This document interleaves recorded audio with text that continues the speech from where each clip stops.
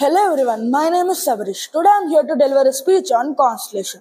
A constellation is an area on celestial sphere where a group of visible stars form a perceived pattern or outline, typically representing an animal, mythological subject, or an inanimate object.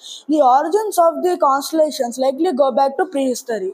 People use them to relate to their own stories, beliefs, creations, or mythology. Different countries and cultures created their own constellations, which some of which lasted into early 20th century before today's constellations were internationally recognized. 12 ancient constellations belong to zodiac. The origins of the zodiac remain historically uncertain. Its astrology divisions became prominent in 400 BC in Babylonian or Chaldean astronomy. In 1922, the International Astronomical Union uh,